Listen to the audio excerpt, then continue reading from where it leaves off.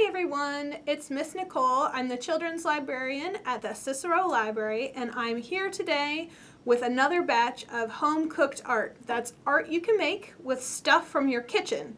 As you can see, I'm not in my kitchen today, I'm in the library, and the reason I'm able to do this here is this is the one project in our home cooked art series that is not that messy. I don't have any gloopy things or any things that can stain. It's really simple. Today we're going to make aluminum foil sculptures. So we really only need just a few things for that. We need aluminum foil. I have a big piece right here, but any size works. And you'll need a pair of scissors, probably. And this isn't strictly necessary, but it's helpful to have a pencil. That just lets you mark out on your sheet where you want to cut with your scissors before you start cutting. So to make an aluminum foil sculpture, you can do a couple of things. You can just take a sheet of aluminum foil and start playing with it as if it were Play-Doh. I recommend doing this at first just so you can see how it behaves and what shapes you can do with it. The key with working with aluminum foil is that you want to be kind of gentle about scrunching, at least at the beginning, because it's really easy to go too far and scrunch something down really hard. And then once it's all scrunched together, you can't do much with it. That's as far as it'll go. So if you can be gentle with it, that lets you kind of adjust things as you go. You can of course squish it all together when you've got a shape that you like. So today I'm going to try making, I'm going to try making a person today. And I'll do a close-up here so you can see kind of what I'm doing to my foil when I'm marking it out to mark out the arms and the legs and the body and the head. Okay, so if you're trying to make a person or an animal or any other figure that has, that's not a snake or that has more than one part or limb, you want to kind of think about what parts of the body are big and what parts of the body are small. Like, for instance, with people, our legs are a lot longer than our head is, and our arms are kind of long and skinny compared to the middle of our body. So, unless, if you're making something like a turtle, here's a turtle right here. You can see this turtle sort of has a big body and tiny little legs. So think and plan a little bit what you want your figure to look like. I'm going to try and do a person. So let's see. We'll need a body, which will be in the middle, pretty large. We'll definitely need legs that are long. So these two sections are going to be my legs. I'm going to draw a line here so I know to cut, and then I'll have two legs.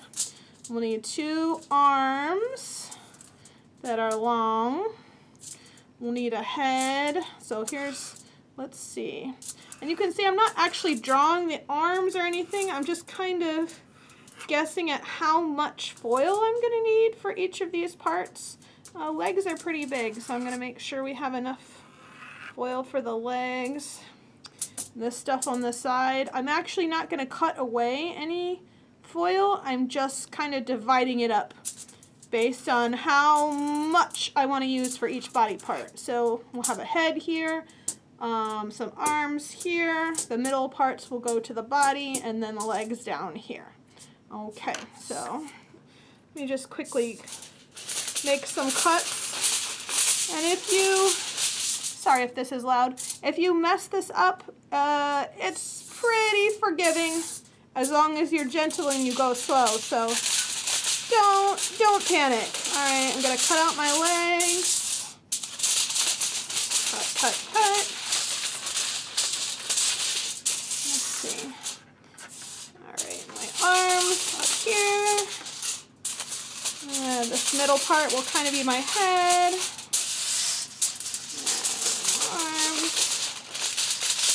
And that's body stuff. Okay, so this doesn't really look like much yet, but I'm going to start scrunching it and it'll start to look more like a person. So the first thing I'm going to do is scrunch up the legs. Again, you can see I'm not scrunching it really tightly. I'm just kind of getting them in rough chunks. All right, so this part is going to go to the middle to be the body. There we go. There's my legs and my body. Up here are my arms. There we go. And right here is the head. Okay. So you can kind of see it sort of looks like a sort of roughly person shape. Okay.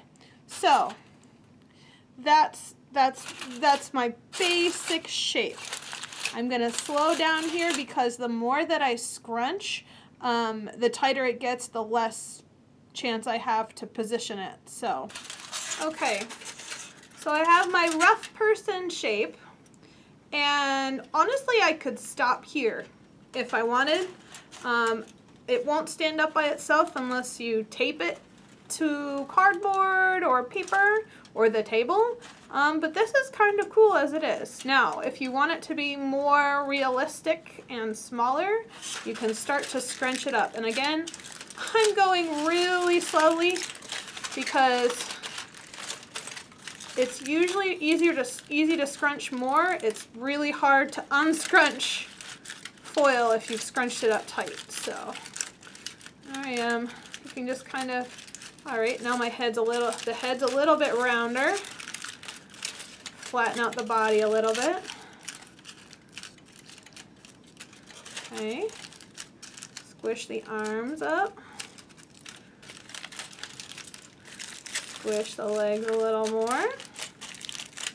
Kind of wishing I made the legs a little thicker and stronger, but that's okay.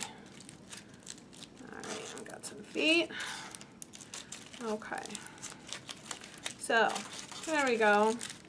Now, you can kind of pose this person if you want. You can bend their arms. See if I can make him dab. There we go. He's dabbing. So, yeah, again, it's not going to stand up unless you tape it down. But you can keep squishing if you want. The more you squish, the smaller it will, and thicker and stronger it will get. But you can't unsquish it, so don't overdo it. There you go. Ah, sculpture. And there you have it. Now you can do all kinds of shapes with this. It doesn't have to be a figure, but that's a good way to start to sort of explore the material and figure out what you want to do with it.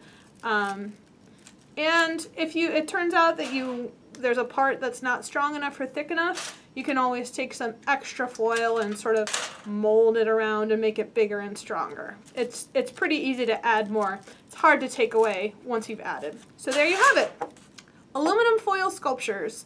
I hope you enjoy this. If you happen to make something really cool with that activity, please share it with us below in either a picture or a comment. Be sure to check out our website, that's nopl.org, for more great activities, and I will see you next week with another batch of home cooked art. Have a great day!